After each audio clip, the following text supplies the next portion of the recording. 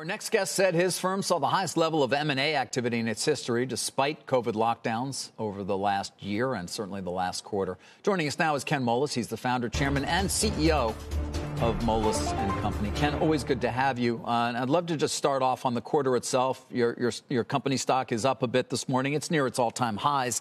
I think you said that it's the highest level of client activity you've ever seen. Is that the case? And if so, why?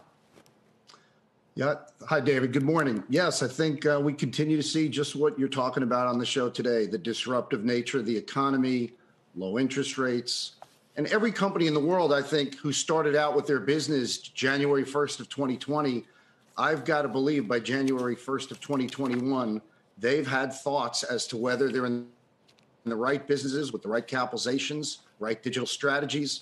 So there's just a lot of transformation going on. Yeah, you said this on the call, and I wanted to ask you to sort of expand on it. You said, I've never seen the business community in a shorter period of time rethink everything about what they're doing. What does that actually mean?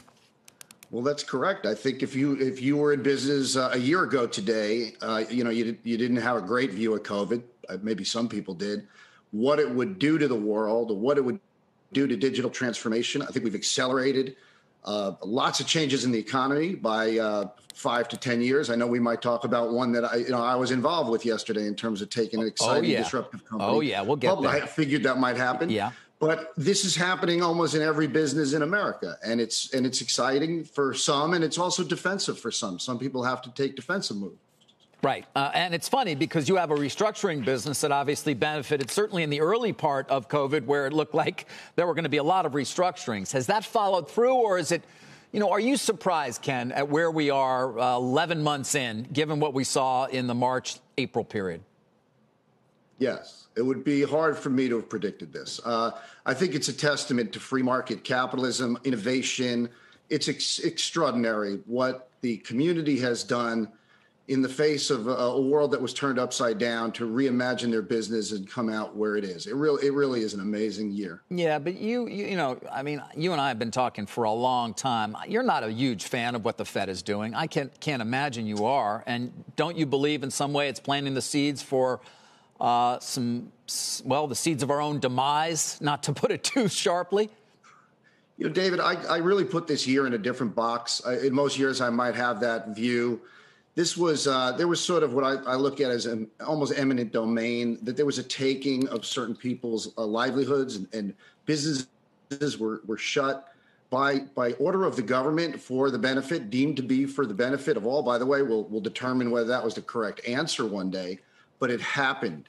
And if the government forces you out of your business, I do think the government has to take extraordinary steps to recompense you for that. So this is very different than most of my philosophies this year. Yeah, well, all right. So you're not worried about a level of speculation in the market? I mean, let's go Carnival today. $3.5 billion, 6-year notes, 5.75, I think, is what they're getting. Unsecured, Ken. That doesn't concern you? Look, there's sophisticated people on both sides. Carnival has a great franchise. There will be people cruising any day now. Or you could put your money into, I think, German bunds for 10 years and get back negative money. So I think people are taking their choice and making their investments, David. And, I think that's probably a valid investment in a great franchise. And how are you preparing for the fact that maybe, if it is a sort of a speculative period we're in, that it could come to an end, somewhat similar, let's say, to what we saw in 2000? I mean, are you at Moelis sort of positioned for that, even if you don't expect it? Yes. I think you always expect the unexpected. It's the one thing.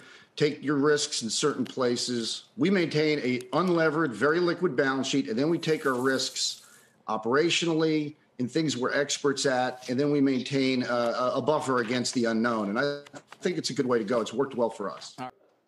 Shepard Smith here. Thanks for watching CNBC on YouTube.